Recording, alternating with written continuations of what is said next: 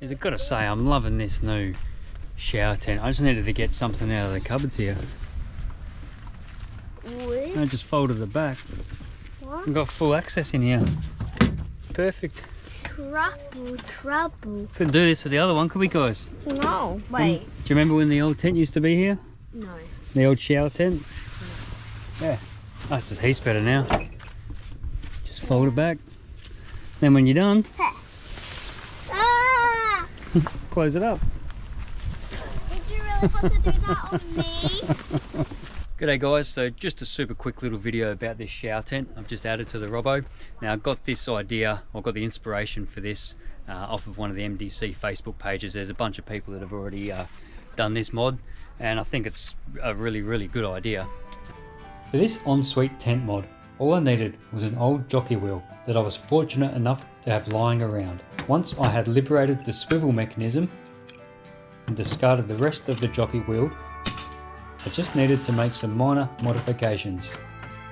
After a trip to Bunnings for some heavy duty brackets, I just needed to drill a couple more holes and attach them to the swivel mechanism.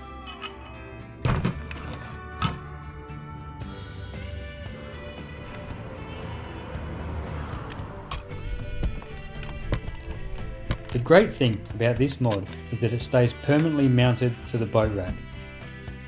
And once it has been raised, a simple twist of the swivel has the shower tent ready to be unzipped and set up.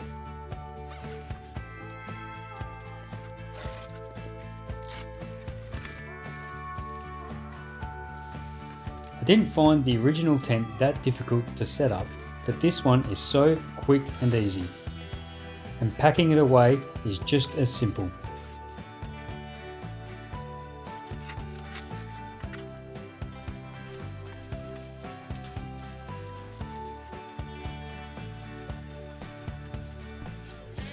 Once it's zipped away, another quick swivel puts it in the vertical position, ready for the boat rack to be lowered.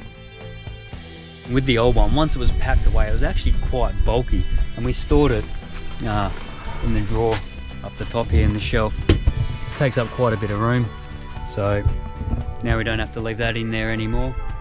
We'll try and jam something else in there, I suppose. There was nothing wrong with the original ensuite, but my biggest annoyance with it was that because it was clipped to the canvas, it made accessing the drawers a real pain in the bum.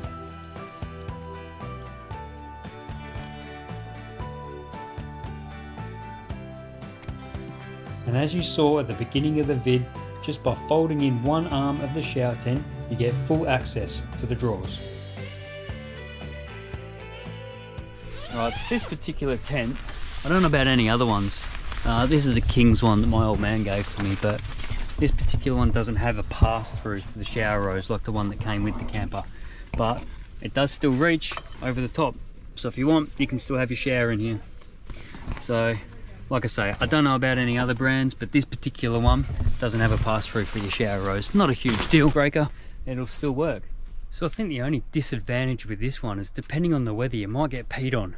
And I'm not just talking about if your aim's bad. It doesn't have a roof. Now, I don't know what other models are like, other brands. This particular one doesn't have a roof, so obviously if it's raining, you're going to get wet in there. Right, so obviously that's where the porta potty lives as well. Hey, what are you doing? Oh, sorry mate, sorry. I'm doing something here. Whoops, sorry buddy. I can see you over there. Oi, get out! Alright guys, thanks for watching. Catch you out there.